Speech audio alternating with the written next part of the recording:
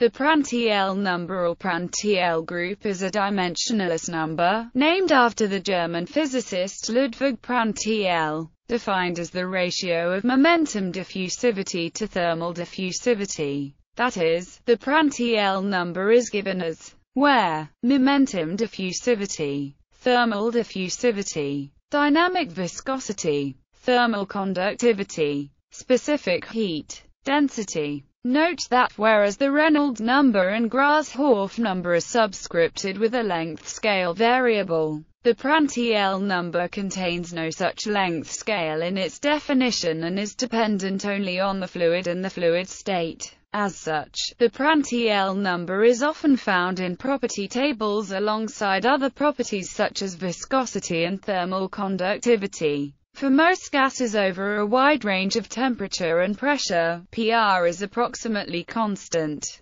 Therefore, it can be used to determine the thermal conductivity of gases at high temperatures, where it is difficult to measure experimentally due to the formation of convection currents. Typical values for PR are 0.003 for molten potassium at 975 K, around 0.015 for mercury, around 0.16–0.7 for mixtures of noble gases or noble gases with hydrogen, 0.63 for oxygen, 0.065 for molten lithium at 975 K, around 0.7–0.8 for air and many other gases, 1.38 for gaseous ammonia, between 4 and 5 for R12 refrigerant, around 7 for water, 13.4 and 7.2 for seawater, 50 for N-butanol, between 140,000 for engine oil, 1,000 for glycerol, 10,000 for polymer melts,